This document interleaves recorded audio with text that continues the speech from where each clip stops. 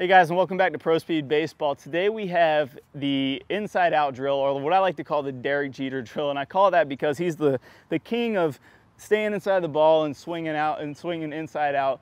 And this is for all you guys out there that have a tendency to have longer swings. Now, I want to say real quick, I know this is a drill that you've seen a lot before, but it's not really explained real well as far as how you can cheat to do this drill. This drill is the one where you bring the tee on the inside and you stand really close to it and you try to hit balls back through the middle, and the point is to try to get your hands inside so that you shorten up your swing.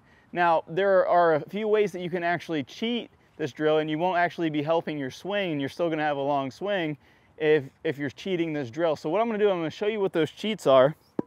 And the first one, and I say this in a ton of my videos, is when you overload these shoulders and you bury the hands behind the body. And now the body is between the hands and the path to the ball. So now we have to over-rotate the hit.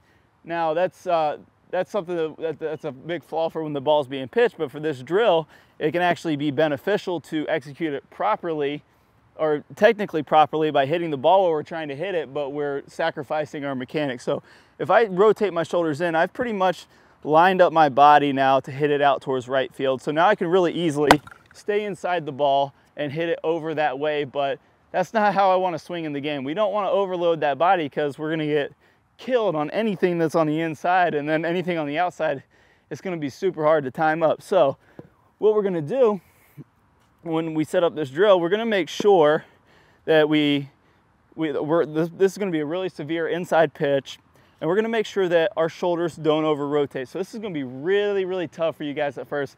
It's really going to force you to work your hands through the zone. So what you're going to do is make sure that these hands stay in front of that toe line that I talk about a lot. And what we're going to do is we're going to really make sure they stay in through that zone and we hit it out to right field. Now, you see I took a really easy swing there. So that's what we always want to start when we're learning something new, or we're working on something we're struggling with. We want to start off slow and work our way up to full speed.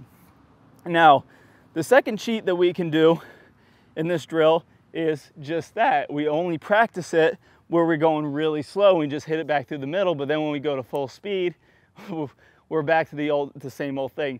That's just very simple how the mind works and how the mind's gonna teach you how to do things. You have to start doing this drill a little bit quicker, a little bit quicker. So if I speed this up a little bit, and I'll roll over one here on purpose, if I speed this up a little bit and I pull it, I'm thinking, okay, I need to back off just a little bit, slow down, get back up here, just slow it down just a little bit, and make sure that my hands stay back through the middle of the field. And then I want to say, okay, now I got a good feeling for that one, and then I'm gonna try to speed it up again.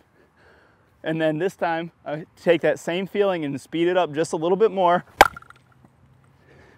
And you can see now that I got that feeling, now that's what we want to do. We want to be able to do this drill full speed off the tee. I don't like to do a whole lot of drills full speed off the tee because it's not moving.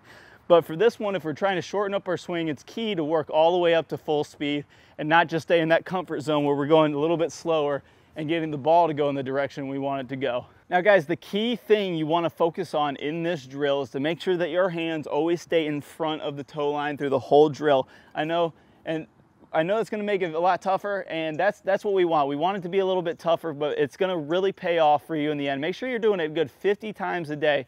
50 swings, and progressively work up to 50 full speed swings. And once you can get 50 full speed swings with this, then you're good to go. You can throw it into about 10 or 15 swings into your warm-up routine where you crowd yourself and you just smoke them back up through the middle, maybe a little to the right. And this is really going to help you start developing that compact, powerful swing that we all want, and help you get rid of the long, loose, ugly one. Now, I want to thank you guys so much for watching this video, and if you enjoyed it, stay tuned. I'm going to play a bonus clip out of one of the videos in our power hitting series. If you click on the link that pops up in the preview or in the description below, you can see that whole series absolutely free of charge. If you have any questions, comments, anything like that, leave them in the comment section below. I'll be sure to answer them personally. Like the video, subscribe. That really helps me grow the channel. And thank you so much for watching, guys. Thanks for your support, and we'll see you guys soon.